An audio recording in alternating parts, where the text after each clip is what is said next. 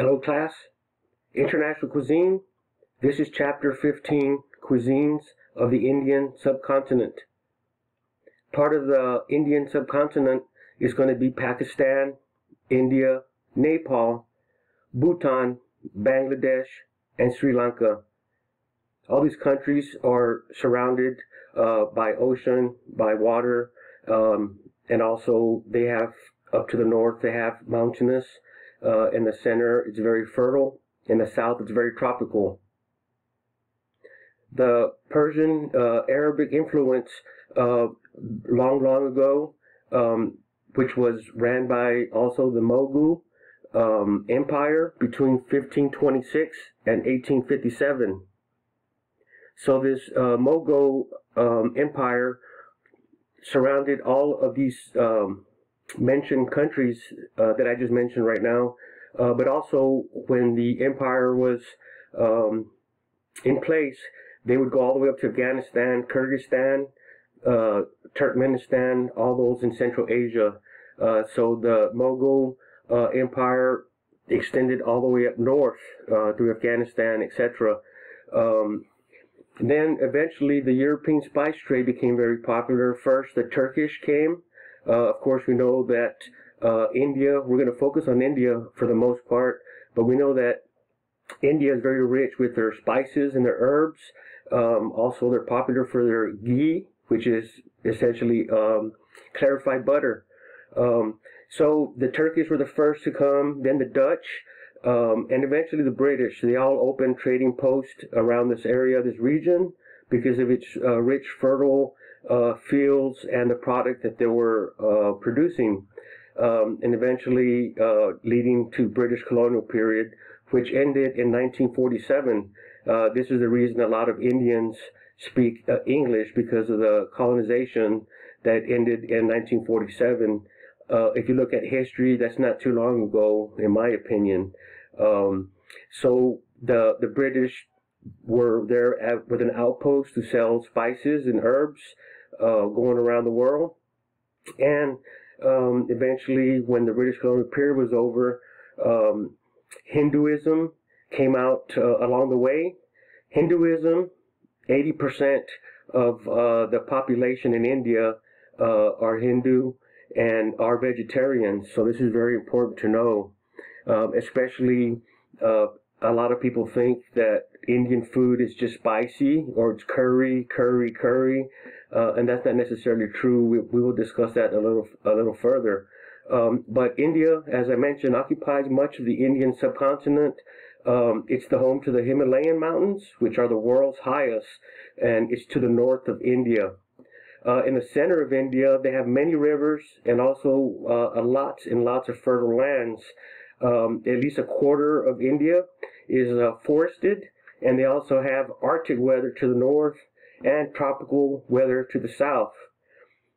60% of the workforce in India, which is almost the majority, 60% of them work in the areas of agriculture related. 60% of the Indian workforce, that's quite a bit. And also India has approximately 23 official languages, with English being one of them. The Mughal Empire, which was Muslim, ruled for all those years, as I had mentioned, and things changed. So they have been through quite a bit of changes with also the British, the Mughal dynasty, or the empire. And also due to the wet climate and rich cultures of spice, herbs, and other ingredients, other countries want to cash in on it.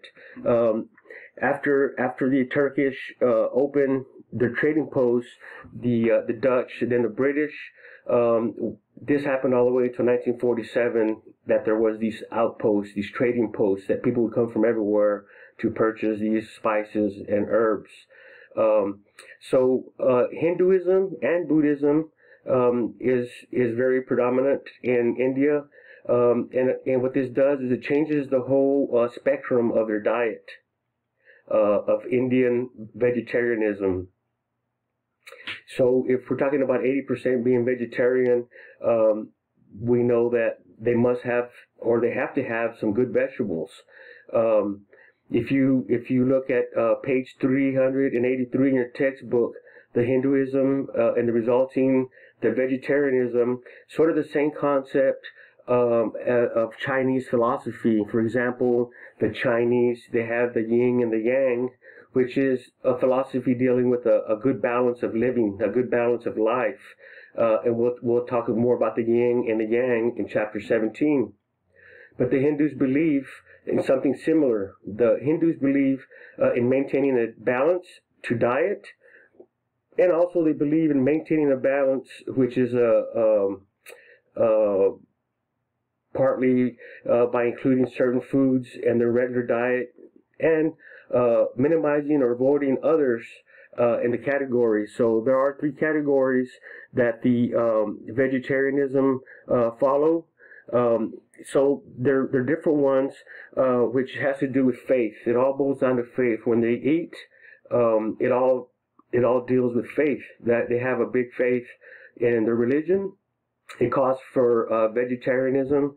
So the 3 different kind of foods, right? So first of all, the faith, they look at it as an effect on the mind and the body balance and overall health, which you'll see on page 385. And the 3 types of foods are broken down into 3 categories, right? The 3 categories: sattvic foods, which are cereals, dairy, legumes, grains, tea, milk, honey, and ghee. All these foods here, as an aggregate, they're considered pure for the mind, pure for the body. Maybe better, healthier options, but they consider these foods sattvic, and it means they're pure. Rajasic foods are going to be your spicy herbs and spices, herbs, coffee, tea, salt, chocolate, fish, and eggs. They consider these foods rajasic, and rajasic meaning stimulating. Okay, so these types of foods are stimulating to the body and to the mind. Tamasic is the 3rd category. Tamasic foods are more of meats, fish, onions, garlic, mushrooms, and alcohol, of course. And these foods here, as an aggregate together, they are considered foods that make you sluggish, and also they're impure for the body and for the soul. Spices. In India, spices are a hallmark or their trademark of India. The first thing I think about are different types of aromas, different types of spiciness, different levels of spiciness, but they are known for their spices. And in India, they have all the different regions. Not 2 regions are alike. There's not 2 regions that are going to have the same thing. Everywhere you go, they're known for something a little different. So first of all, Indian food, the first thing people think is curry. Curry. But the truth is that's not all there is to Indian cuisine. Curry is not just in India. Every Asian country, just about every Asian country has their own type of curry. There's mild, there's spicy, there's hot, and there's also green curry. I believe I like green curry better than just a regular curry. And curry essentially is going to be a mixture of many different seasonings, mostly vibrant, flavorful, some spicy, and some a little bit more subtle. The most popular seasoning that they use in India, it's called garam masala. Some people mistaking it for marsala wine, but there is no R in masala. So garam masala is going to be a mixture of different things like cinnamon, pepper, black cardamom, cloves, and ground green cardamom as well. So that's garam masala. Other things, for example, like curry. If you look on page 357, curry is actually the word from kari, K-A-R-I, kari. And what that means is it's curry, but what it means is any sauce or dish containing any dish containing a sauce could be considered a curry, or originally they would call it karai. Chutney Chutney is essentially a relish, normally sweet, possibly hot or spicy, maybe mild, with fruits or vegetables. The seasoning is very robust. Sometimes it's very hot, and sometimes it has a little sweetness. Pickles are very predominant in India as well. They make all kinds of pickles. And then there's spices. We talked about the spices a little bit ago, that's a trademark or the hallmark to this country. The spices are taken very serious in India. They're not just your typical cooks or chefs where you just throw the salt, the pepper, and the garlic, and that's it. Well, in India, the Indian cuisine and all the surrounding countries, they're very much into their spices, and they include frying spices. Some might wonder, how do you fry spices? It's kind of like when you're making sofrito in Spanish cooking, tomatoes and bell peppers and onions, and then you add the seasonings and you fry that up. And in this case, the spices in India, they do a lot of frying of it. They do roasting, they do grinding, also crushing, and even sauteing the spices. As I mentioned in lecture many times, that we build our flavors in layers. We don't just throw everything in a pot and let it go. Some people say that Asian cuisine is very hard to cook, and it's actually not. But it is very flavorful, and considering that they are mostly vegetarian, they pay a lot of attention. They focus on their vegetables, the textures, the flavors, the mouthfeel. They focus on all of these different things because they're not eating protein like we do, smoking meats or seasoning meats, etc. They focus more on their vegetables. So their vegetables are very colorful, very robust, very flavorful, and they know how to cook them really good. Fermented foods are also very popular in Indian cuisine. We do have a couple of Indian restaurants here in Corpus, and one in Kingsville. As a matter of fact, we have a student that graduated from Del Mar College, and he has the Spice Station, which is in Kingsville, and his food is supposed to be very good. I believe there's something called butter chicken that they're known for. This graduate from Del Mar opened his restaurant in Kingsville with his family, and they're doing very well. Also, what I wanted to add is, after you view this lecture, this very short lecture, I'm going to post a link to